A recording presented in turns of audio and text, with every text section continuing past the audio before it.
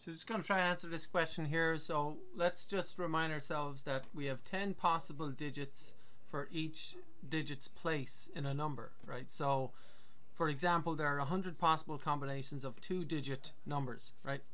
So if you're going to have a 2-digit number, like, you know, the number 12 or the number 27, there are 100 combinations because you've got 10 digits in one place and then 10 in the other. So in one place there's 0, 1, 2, 3, 4, 5, 6, 7, 8, 9, and 0, 1, 2, 3, 4, 5, 6, 7, 8, 9 in the other. So for example, these are all the numbers you can make. Now we include 0, 0, especially when we're talking about phones, right? Because 0, 0 could be part of a phone number, right?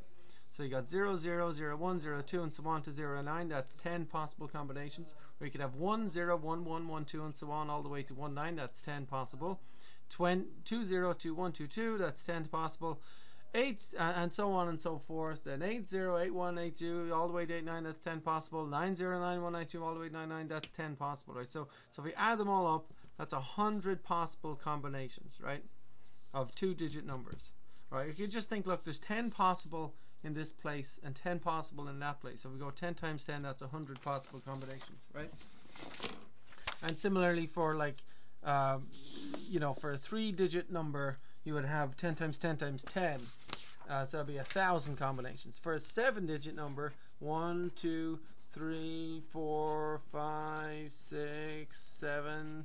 Okay, so in the first spot there could be 0, 1, 2, 3, 4, 5, 6, 7, 8, 9, and the next spot you could have 0, 1, or 2, or 3, or 4, or 5, or 6, or 7, or 8, or 9. Okay, so that's 100 possible combinations just using the first two places, right? But if you take any of those 100 and then you can add, to get a 3-digit number, you could add a 0, you put on a 0, 1, a 2, a 3, a 4, a 5, a 6, a 7, a 8, or a 9, and now you've got 1,000 combinations. Agreed? So you could have 0, 0, 0, 0, 1, 0, you know, 0, 2, 0, 0, 3, 0, 0, 4, 0, and so on. So you'll find that if you've got, you could take 100 possible combinations for a 2-digit number, and then onto any of those 100 add a 0 on the end. So that's 100 3-digit combinations. Or for any of those 100 add a 1 on the end. That's 200. Add a 2 on the end. That's 300, and so on. So you've got 1,000 possible combinations of 3-digit numbers, which would look like 000 or 987 or 131 or whatever, right?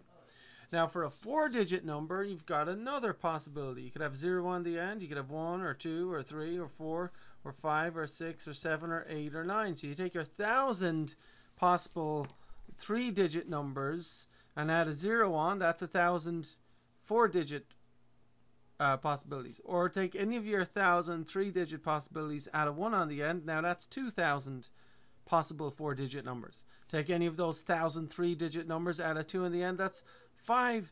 That's, you know, 3,000, and so on, until you end up with 10,000 possible combinations of 4-digit numbers.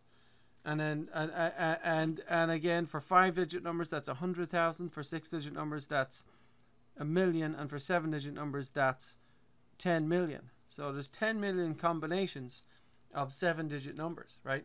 And the short way to do that is to just say we've got 10 possibilities here times 10 possibilities here times 10 possibilities here times 10 times 10 times 10 times 10, right?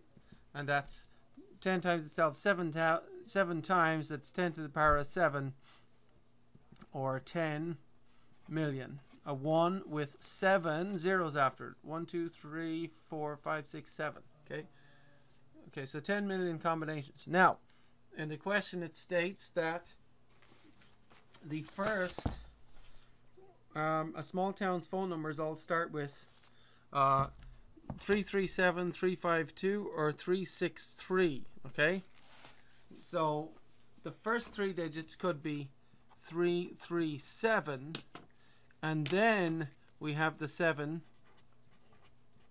4, 5, 6, 7 possible digits after that, right? Of which there are 10 million possibilities, right? 10 million, 10 to the power 7. Or we could have the phone number starting with 352, and then having 7 a 7-digit number after it, of which there are 10 million possibilities. Okay. Or the phone number could start with 363, and then we would have 7.